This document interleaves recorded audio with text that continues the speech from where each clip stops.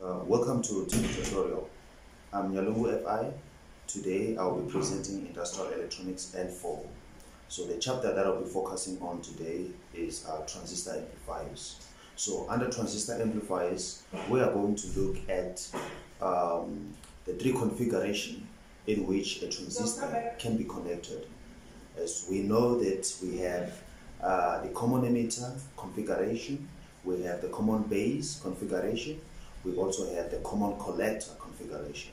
But we are not going to dwell much on the common collector. We are going to focus more on the common emitter and a little bit on the common base amplifier. But what you have to know in this chapter is that it doesn't matter whether it's a common emitter. If you understand the common emitter amplifier, like I'm talking in terms of calculations, like it doesn't matter if you are dealing with a common base, if you understand a common emitter, because in this chapter we are going to calculate the gains of an amplifier, the current gain, the voltage gain, the power gain. As you know that in order to calculate any gain of an amplifier, you need to know the input and output of that amplifier, right?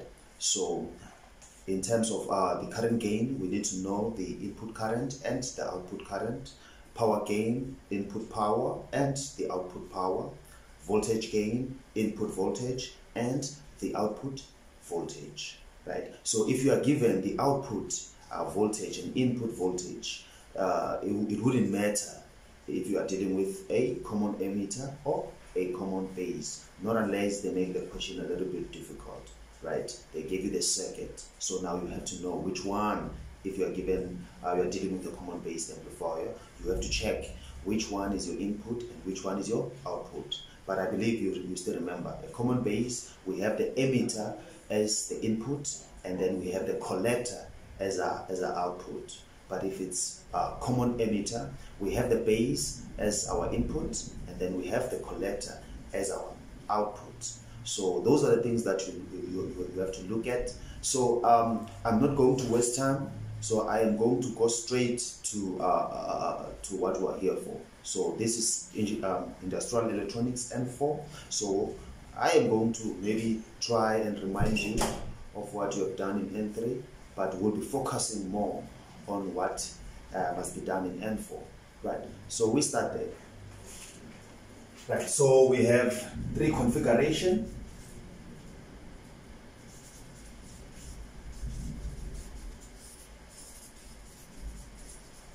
So with the three configurations, we said that the first one is the common base. We have the common emitter. We also have the common collector. Right. So this is what you dealt with. And I believe you still remember, you were even able in your lower level, N1, N2, maybe N3, you were asked to draw this common base, common emitter, and common collector.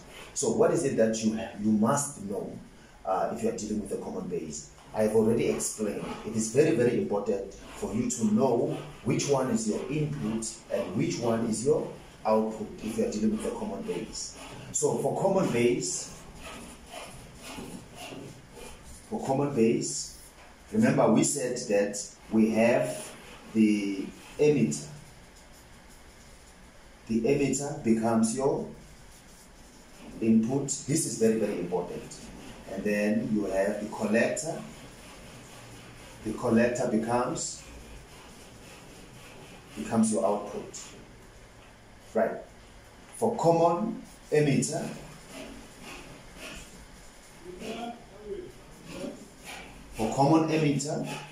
we have the base as the input, and then we have the collector as the output. So these are the things that we have to remind ourselves of these configurations. But as I said, that we are not going to perform any calculations on a common collector. Therefore, we are not going to talk about it here. So we're going to focus on the common base and the common emitter. So common base, emitter, input, collector, output. Common emitter, base, input, collector, output.